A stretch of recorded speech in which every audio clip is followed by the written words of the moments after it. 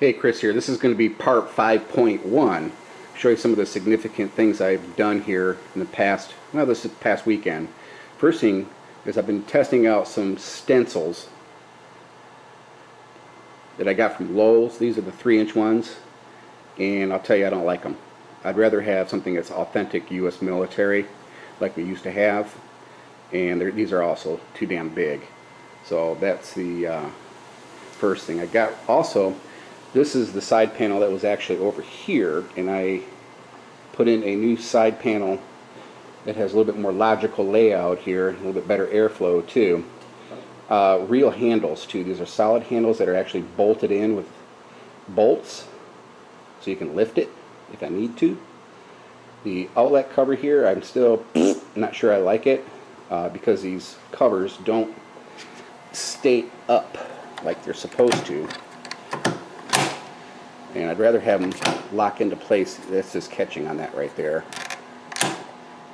It's not a bad, metal outlet cover, but not real big on that.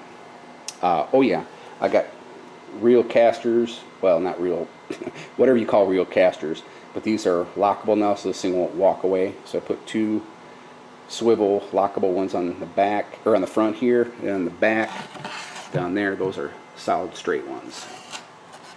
The Blue Sea Systems OLED meter should be in today, so I can get rid of that monstrosity, temper everything there, get that mounted up there. That'll be wired into there. That'll be the switch. So this is the inverter power. So when you turn that on, which it's in the on position right now, it'll also turn on the meter. Then you have to physically go in and turn the inverter on. So it's kind of a cool thing there. If you don't want to invert, you just shut the inverter off and turn the power on for the solar charger, and you'll be good to go. Real quick here on the back side, so I put the solid handles on this side too for lifting. This is the heavy side where the 2 Trojan 31 AGM overdrive batteries are, and I still have room for 2 more. Anyway, these went in really good. Went to go put the air vent grill back on. Guess what? Don't fit. So I had to get the jigsaw out, put the metal blade on there, and as you can see, I cut right around here, so this thing will, it looks like I still have a little more trimming to do. Uh-oh. Also going to put a grounding post in here somewhere. I'll figure that out. I'll just hardwire it in up there. Inside here, painted the power shelf here, OD green.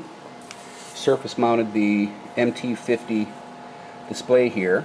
Just used a circular saw and put that in there, and the Cat 5 runs through like a little slit that was left over. So that works out really good. I am in, oh, looks like in bulk mode. Okay. Overall, I'm looking at another couple hundred watts of solar panels to make me happy with this and useful.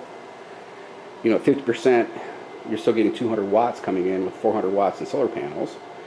And also will increase the efficiency because I'll wire the panels in series, so I have higher voltage coming in to be a little bit better power. Right now I'm just plugged into, as I showed in the other video, fridge, TV, stereo here in the garage, blah blah blah. And it runs stupid good. There, it's got, with the power strip, so.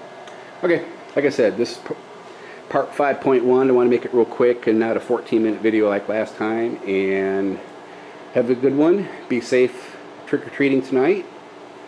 And thanks for watching, and see you next time. Later.